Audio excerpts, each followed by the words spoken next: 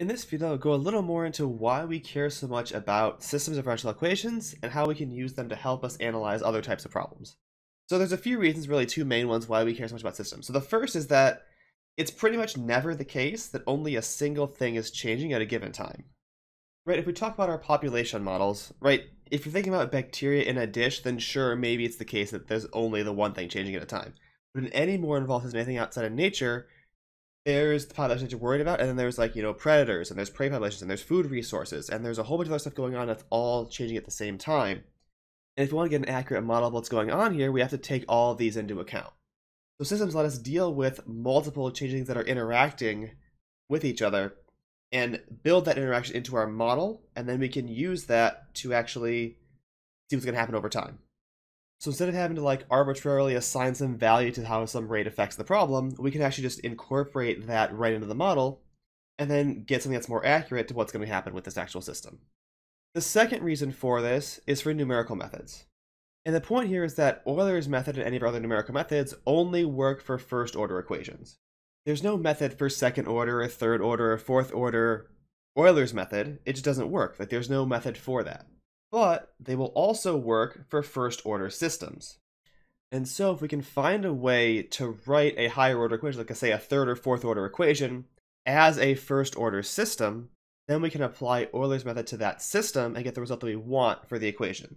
And thankfully, there's a pretty standard approach for converting a higher order equation into a first order system, which we'll see via this example here.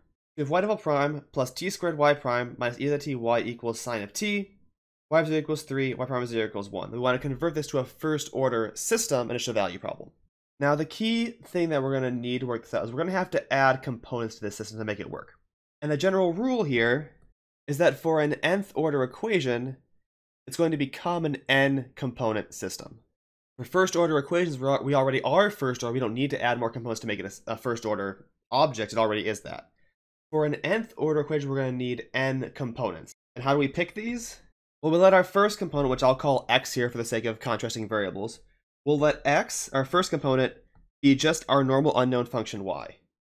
So x1 is just y, our first component of our solution is just y, it's the unknown function from above, and every one after that is the derivative of the one previous.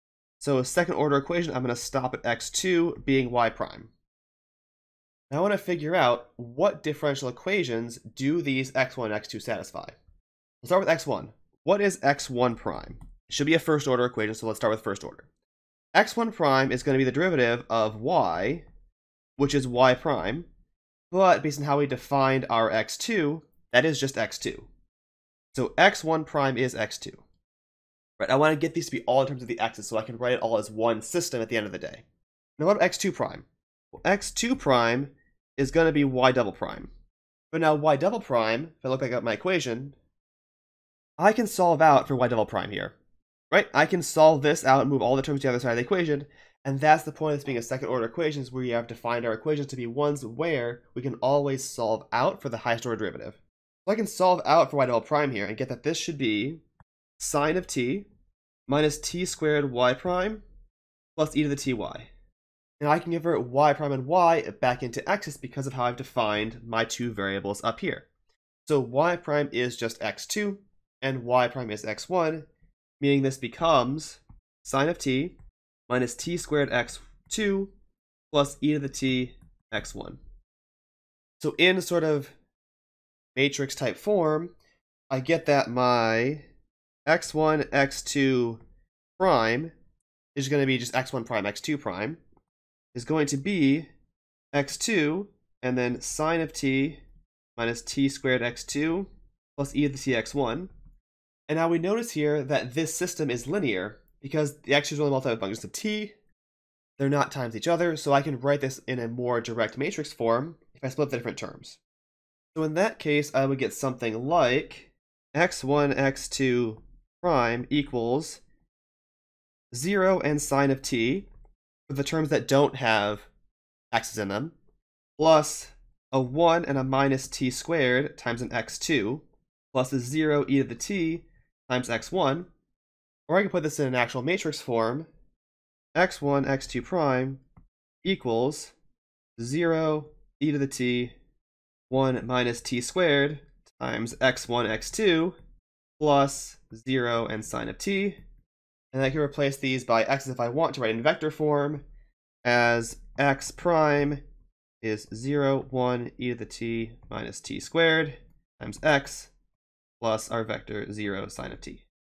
Now note this last part of going to a matrix down from the original vector form up here only worked because the equation was linear. If it was not linear, an answer left like this is your best you can do, and you leave it like this.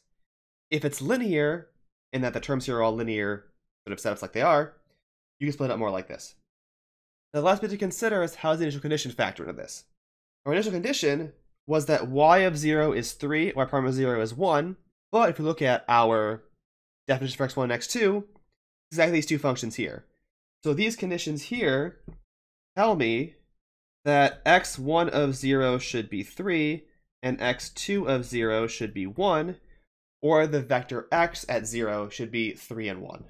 So that's why we care so much about systems and the idea of how you can convert a higher order equation into a first order system, which then will allow it to be applied to things like numerical methods and other types of analysis based on first order approaches to things.